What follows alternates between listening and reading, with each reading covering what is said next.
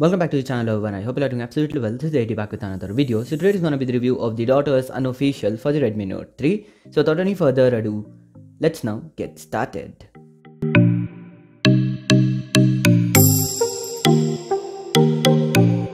So here is my Redmi Note 3 running the .os unofficial ROM. Let me first show you the about device section before showing you anything else. So going into the about phone and the Android version. As you can see, this is the .os. The Android version is obviously 9.0 Pi. The version here is version 3.1 and it clearly says over here, as you can see, it's unofficial build. The security patch is of July 5th, 2019, whereas this is August. Yep, this is the latest build at least at the time of recording this video, but still it's with July security patch. And again, with the latest build, it will be available with August security patch. It should have been updated with August patch for this build, but nope, that's not the case over here. But with the next build, it will be synced with the August security patch. As you can see, the kernel here is the Extrema X27 kernel. Version is 3.10.108 and the build date here it says Sunday, August 4th, 2019. I think so that's the reason it's with July security patch, because it was built before 5th of August and I'm not sure, but yep, that's what it is. So talking about other stuff, as you can see, the build date here it says Sunday, August 4, 2019 again. And going back and talking about other stuff like the digital well-being, as you can see here is the digital well-being, but that graph is not shown over here. As you know, if you update it from the Play Store, it will show, it seems, as per some users, but I didn't update anything from the Play Store yet and it's not showing that graph. After updating, it will show probably. So going into the security and location, fingerprint scanner is working absolutely well for me. Let me show you the speed. As you can see, not the fastest, but yep, it works fine. Here it is. Even the location sensor works fine, no issues with that. Going into the display option, all the standard stuff is present over here, like the night light. Let me turn it on. As you can see, you can change the intensity of it from there. Works absolutely well.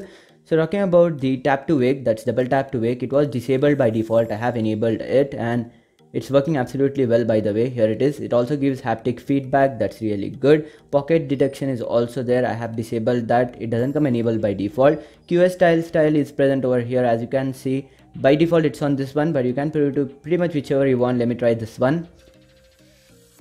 That's it. As you can see, no system UI force close over there. Without that, it changed the QS style. That's really nice.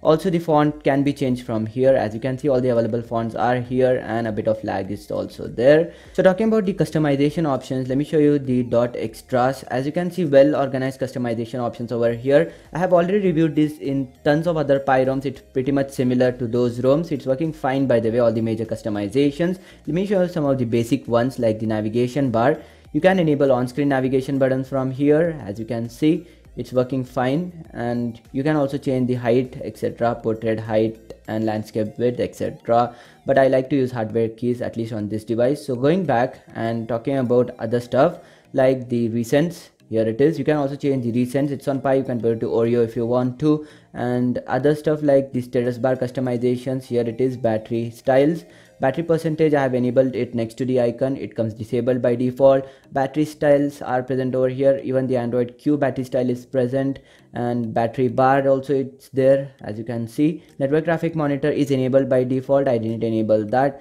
Pretty much all the standard customizations are here and they are working fine. Talking about Wi-Fi, Bluetooth, etc., everything is working absolutely well. I didn't have any issues with the Wi-Fi, Bluetooth or anything like that. Let me show you my last Geekbench score really quick so that you can get an idea regarding the performance in this ROM.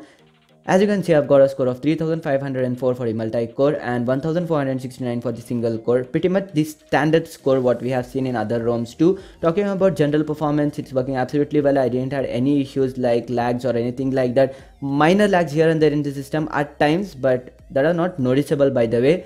But yeah, there are slight lags and it's not the fault of ROM, I think, because I have seen those slight minor lags in other ROMs too. In a nutshell, the performance in this ROM is really good. There should be no any issues regarding performance. So talking about PUBG gameplay in this ROM, PUBG was also running absolutely well, and as usual the customizations were on balanced and the frame rate was on medium. And yep, the gameplay was really good. I enjoyed playing PUBG in this ROM too, but in the extended usage it was lagging a little bit, and that's like in standard in all other ROMs. In a nutshell, the PUBG gameplay was good. You can play PUBG, definitely play PUBG in this ROM, not an issue with that. So talking about the battery life, let me show you my battery state till now. So going into the battery, and the battery usage. As you can see, when I first booted the ROM, the device was somewhere around 95 to 96% of charge. Later on, I kept the phone for standby for like 20 hours. Yep, for 20 hours of standby, it had just drained somewhere around 4 to 5% of battery. That's really insane standby time in my opinion. 4% itself, 4 to 5% is really good. So talking about the PUBG gameplay, this is not accurate again guys. For some applications it isn't appearing itself, but for some applications it's appearing over here. As you can see, 26 minutes, 1%, literally impossible. I played PUBG for around 25 minutes and there the battery drain was somewhere around 11 to 12%, again the standard battery drain. YouTube, I played video for almost around 20 minutes continuously and there the battery drain was exactly 5%. Yes, 5% of drain for 20 minutes of playback on 480p on Wi-Fi. That's really good. And other usage includes music player for the sound output. Sound output is really good. Also a small applications like Play Store, etc. It is not appearing over here. And now the battery is down to 72%.